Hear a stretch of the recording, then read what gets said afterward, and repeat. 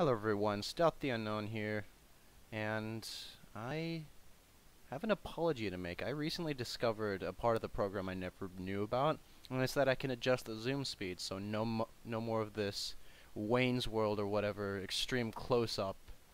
And I also never knew I could pan like this, so for all of you who have been complaining about the zooms and the erratic panning, I am legitimately sorry. I never intended to nauseate or cause headaches to anyone. It was simply an error on my part and an ignorance on my part regarding the program that I've been using for years. So, honest apologies there, and I will try to make this video a little bit more pleasing to watch. Anyways, today's video is going to cover what you see here, the SIG 552, and its respective burst kit. From what I can see, all the trigger components between the different platforms of the SIG rifles are pretty much unanimous. So what you see here is what it's going to be on the other platforms as well, if you have preference to a specific platform. This one just appeals to me because, I like the appearance of an SBR. It seems like a sleek, nice little carbine to shoot with. So you've seen semi-auto, let's go on to 3-round burst. Boom. I like it. And auto, let's dump the rest of the mag. Alright. So, after that little intro, I'm going to go ahead and dive down into the nitty and gritty, and I will try to do my best at explaining this Swiss watch of a rifle. No pun intended, this thing is pretty complex, but I'll do my best at explaining it in detail. Let me know if I've gotten anything wrong for those of you who are more informed than I, or if you notice something that off the top of your head doesn't seem right. I've done my best to try to dissect the armorer's manual and figure out what everything is, but I could be wrong, as I was wrong with the HK burst kit. Alright, into the nitty and gritty we go. Alright, so let's, as per the kind of standard, we're going to start with semi-automatic, and I'll explain how that works. I want you to notice the two parts highlighted in blue. The first here is the sear, and I want you to notice that it has an eccentric axle, or rather the part that rests on the hinge that the trigger's on is eccentric, so it has this play. And this is actually important to note because there's actually a specific reason for that. It's how the sear disconnects from the trigger. If you give me a moment, I will try to find the component that's supposed to press against this. You notice that there's actually a little bit of a... there we go. I'll bring that to the front. This piece is supposed to be here. There's a little extension on the trigger itself that I just highlighted that actually pushes on the sear and rotates it backwards, which slips past the index, or the I guess you could say the interface between the sear and the hammer.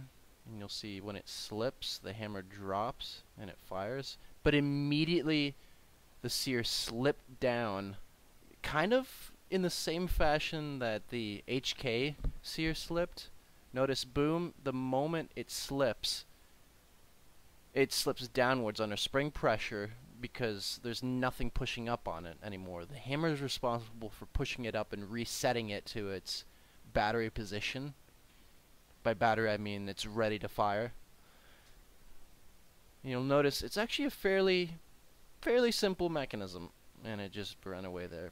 I'll have to optimize this thing. And moving on to full auto, this piece right here is a retainer, and you notice that it has a little extension here, and you'll see what that is used for. I'll bring the auto sear and the interrupter out. Let's bring this surface out and highlight it. So this is a little ball, or a little roller that engages the trip or the interrupter. And there's a little extension on the bolt carrier itself that runs along this. If I actually cycle the action to the rear, I increase the strength of my tool, you notice that the hammer gets pushed down by the bolt, but that this interrupter also allows the sear here to move forward, and you'll see that it actually is engaging. I'll deselect it. You'll see that it engages, and when the interrupter or the trip is pushed down by the bolt carrier on that this cutout channel, it'll actually drop the hammer into the primary sear, which is your semi-automatic sear, and it will actually yield it to go up into battery position again, and it's reset. So I'll play that again, and boom, I'll actually take the selector, rotate it to full auto, and you'll see how it operates. You can see as the roller is pushed on by the interrupter, it forces the sear back. I'll highlight this and the hammer so you can see how that operates. And what's keeping the semi-automatic sear from slipping downwards is that retainer right here. Because when I switch to auto, I'll go ahead and stop firing momentarily. When I switch to auto, there's a cutout here on the selector on the axle itself that allows it to rotate, and you'll see when I rotate it back, it rotated up and out of the way. There's actually a retainer, a bent retainer in this that it holds on to. If I can select it, I actually need to render individual components like that retainer for them to be functional in this program. This is a very simple physics program, so this is obviously in semi-auto again, and the retainer is just out of reach of this component. But when I rotate the automatic position, that retainer is keeping the sear in place. So as long as the trigger's held, that sear is going to rotate back out of engagement with the hammer. Moving on, I'm going to go ahead and restart the sim, and we'll move to 3-run burst. And for this, I'm going to try to explain it the best I can. The components are actually not that complex, but I'll do what I can, because their shape is a little awkward. So you have, if you paid attention, you notice there was this component, this little eccentric bushing on the hammer itself. From what I understand, this is fixed to the hammer. It's actually just machined into it. I could be wrong, but from what I understand, that's how it operates. And I will try to allow the hammer to rotate. And you notice that it plays, and you notice there's a cam indexing as the hammer's rotating. And in the 3-run burst position, what's important to note is this piece, again, this retainer, is being acted on by the cam down here. I'm going to go ahead and shade these different colors so it's a little bit more pleasing to the eye. And boom. So what's important to note is that this as well is on an eccentric bushing, this cam. It looks a little bit like a bow tie in the Armorer's Manual, as you can see why. And what happens is when you're pressing the trigger, it's actually pushing back on it and allowing it to index the pawl a little bit easier. So the hammer, as you can see, when it drops, it operates that pawl, which rotates along an axle on the exterior of the trigger housing, or it's on the side, it's pushed to the side. And the depth here is all messed up so that you can see what happened and why the disconnection happens in the first place. As you can see, when it's indexed down, that limiter, this retainer, is pushed out of the way, which allows on the third shot for the sear, the primary sear, to actually disconnect as if it were in semi-auto. So that retainer buckle that you saw, or the extension that held the primary sear in place, that no longer comes into play anymore on the third shot. So I'll run through the sim again. Remember, hammer drops and fires. The eccentric bushing, or the cam on the base of the hammer, pushes up on the pawl, forcing the pawl to index the bow tie cam. The cam is also being pressed on by an extension of the trigger that looks something like this, and that's what pushes it back to engage with that pawl. The pawl is spring-loaded so that it slips and glides across these teeth on this side, and as it rotates, it's coming up to meet this retainer and push it out of the way. 1, 2, it slipped, 2, and 3. And I'll go ahead and remove the magazine just for now so you can see how it disconnected. Again, that sear, as if it were in semi-auto, slipped down past the part of the trigger that holds it into place or pushes on it. Just like semi-auto, basically you just have to operate, or you have to visualize 3-round burst as a delayed semi-auto. So what it's doing is it's delaying that disconnection of the trigger to the sear until after a certain number of rounds through an index have occurred. It's actually a fairly straightforward mechanism. I would not have designed this like this in practice, but to each their own. I like to design things with simple tolerances, simple shapes, and I'll probably work on some iteration of some mechanism at some point that I can demonstrate for its simplicity. I actually also like the idea of having variable burst lengths, so I'll work into detail on a burst mechanism that has 2 burst settings, so you can set it to 2-round or 3-round. And the reason I would design that way, well, there's several reasons, but the first is magazines.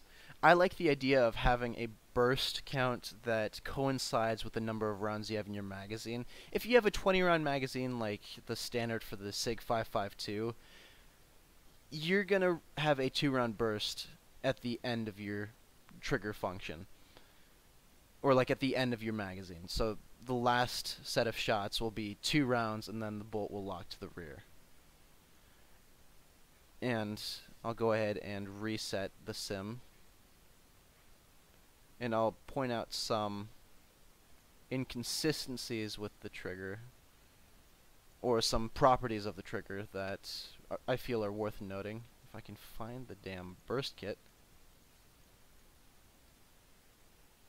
Oh, it's in there. I apologize for this. There we go.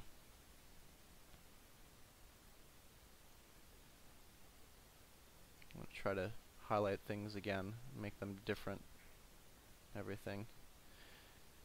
So a lot of people, due to video games, and I don't blame anyone for this, have the false misconception that if you tap the trigger, it's going to fire all 3. You actually have to hold, and this is pretty much universal. I have not seen anything that does this way, but universally, from what I can see, you have to hold the trigger for all 3 rounds. So, oh, it's not in. No, it was in burst. I don't know why it wasn't indexing properly. Let me try that again. 1. There we go. 2. And 3. And the reason for this is because if you design any kind of sear inside a rifle that operates independently of the trigger, you run the risk if something jams up that it's a runaway machine gun. And that in and of itself is a danger. You're basically holding on to something that is dumping its magazine whether you like it or not. So I'll demonstrate what happens if you let go of the trigger soon. So I'll fire 1. Boom. You notice it actually resets. Unlike the M16's burst kit, this one resets every time you release, which makes it a little bit more consistent in its trigger pull, because the M16 you will actually get a cam that has a memory, as some people would like to call it. Oh, come on. I will have to optimize this. This isn't perfect. Hopefully that cleared things up regarding this burst kit. I will look into the AN94 and even the G3. I look forward to that one. But yeah, if you have any questions, leave a question in the comment section below. Oh, really quick. The only reason that the automatic does not function in 3-round burst because of this PAL is because, as you noticed, when the selector is put in this position, it rotates the cam or the PAL down below engagement with the cam. So that prevents it from indexing in the first place. It still has a little bit of play from what I can see, and I wasn't entirely sure about this. This is the only thing that made sense given the shapes, but I could be wrong. If you know better than myself, go ahead and comment and correct me. But to me, this is what makes sense. Whereas if I had it in burst, obviously it indexes 1, 2, and 3. Alright, so thank you for watching that. If you have any questions... Oh, okay, sure. If you have any questions or complaints about how crappy this rifle operates right now, or whatever you choose to comment about, whether it's a question, a concern, further information to better this, let me know. Thank you for watching. Please subscribe and share. Get the word out about this. These are very handy for anyone who's interested and should point people down the right path when they're thinking about how firearms operate. I can't express just how grateful I am that you guys have been doing that already, and I want you guys to share this with anyone who is interested in even the slightest. I know it takes a lot of work to try to explain things with diagrams, so I like to render things in this program because it makes them easier to visualize, and that's the entire goal of this channel. I will be expanding into other realms in the future when I get the time to do that. Right now I hold a full-time job, and I'm planning on going to college and figuring my life out. Yay for that. What is the deal with this? Thanks for watching. Bye.